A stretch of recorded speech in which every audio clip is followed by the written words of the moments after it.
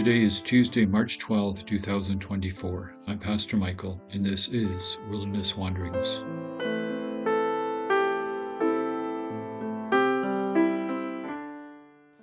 You're invited to reflect on these scriptures, allowing the Spirit to speak to your heart.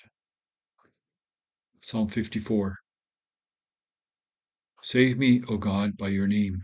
Vindicate me by your might. Hear my prayer, O God. Listen to the words of my mouth.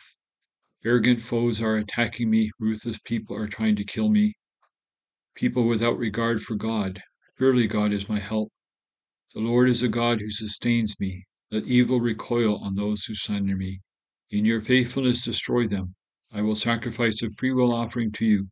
I will praise your name, Lord, for it is good. You have delivered me from all my troubles, and my eyes have looked in triumph on my foes.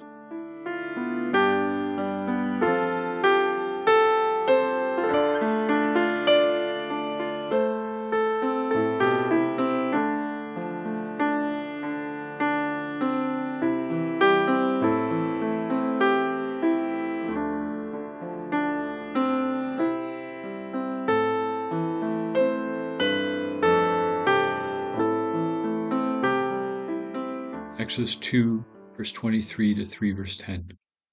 The king of Egypt died. The Israelites groaned in their slavery and cried out, and their cry for help because of their slavery went up to God. God heard their groaning, and he remembered his covenant with Abraham, with Isaac, and with Jacob. So God looked on the Israelites and was concerned about them. Now Moses was tending the flock of Jethro, his father-in-law, the priest of Midian, and he led the flock to the far side of the wilderness and came to Horeb, the mountain of God. There the angel of the Lord appeared to him in flames of fire from within a bush. Moses saw that though the bush was on fire, it did not burn up. Moses thought, I will go over and see this strange sight, why the bush does not burn up. When the Lord saw that he had gone over to look, God called to him from within the bush, Moses, Moses. And God said, Here I am. Do not come any closer, God said. Take off your sandals, for the place where you are standing is holy ground. Then he said, I am the God of your father, the God of Abraham, the God of Isaac, and the God of Jacob. At this Moses hid his face, because he was afraid to look at God. The Lord said, I have indeed seen the misery of my people in Egypt. I have heard them crying out because of their slave drivers, and I am concerned about their suffering. So I have come down to rescue them from the hand of the Egyptians, and to bring them up out of that land into a good and spacious land, a land flowing with milk and honey. And now the cry of the Israelites has reached me, and I have seen the way the Egyptians are oppressing them. So now, go.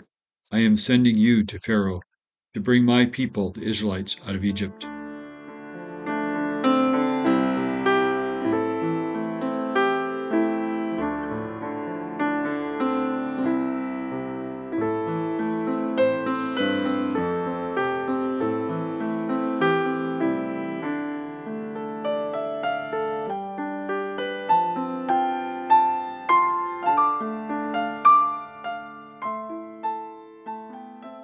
From Hebrews 9.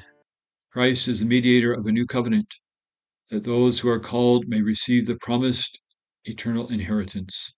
Now that he has died as a ransom to set them free from the sins committed under the first covenant, he entered heaven itself, now to appear for us in God's presence. For he has appeared once for all at the culmination of the ages to do away with sin by the sacrifice of himself.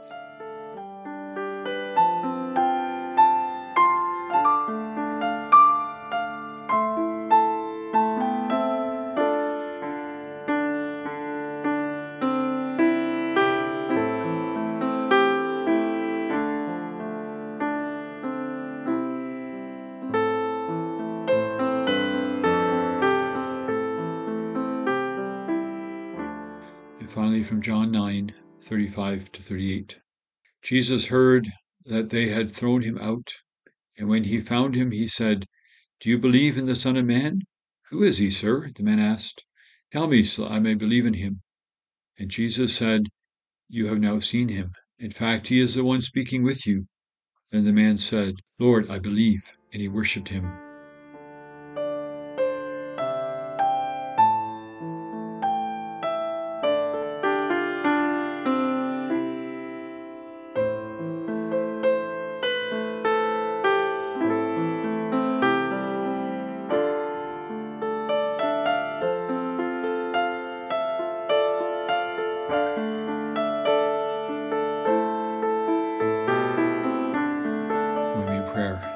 merciful Lord, forgive your people from our offenses, and through your abundant goodness may we all be delivered from the chains of those sins which by our weakness we have committed. Make it so, Heavenly Father, for Jesus Christ's sake, our blessed Lord and Savior, who is alive and reigns with you in the unity of the Holy Spirit, one God, now and forever. Amen.